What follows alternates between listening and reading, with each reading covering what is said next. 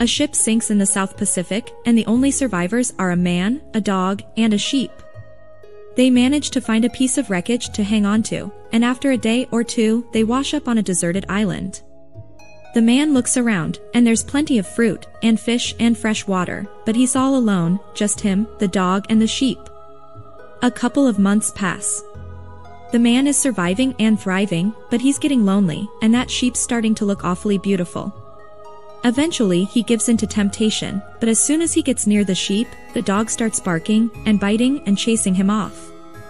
This continues for the next 3 months, with the dog chasing off the man every time he tries to make a move on the sheep.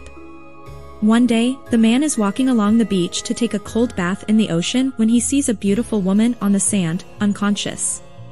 He runs over and resuscitates her, and he spends the next week tending to her injuries and learning about her.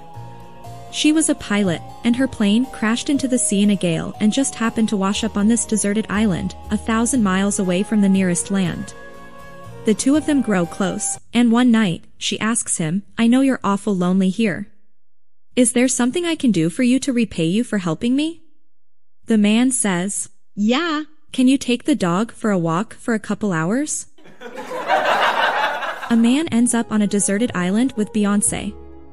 The days pass, and they get to know each other and start having sex. The man is exhilarated at first, but as the days pass, Beyoncé notices that he is feeling more and more down, despite the regular love they had. "What's wrong, honey?" It's nothing. Come on, you can tell me. I'll do anything you ask." The man thinks for a moment and comes up with an idea. "Really, you'd do anything?" "Anything." "Okay, take my hat, my pants, and my shirt. Grab your hair under the cap." Beyoncé is a little puzzled by what goes on.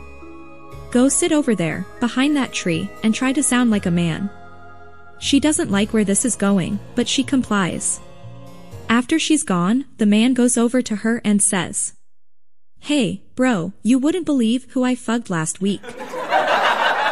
We put a lot of effort into making you smile, so please subscribe to me for new jokes. Stay happy."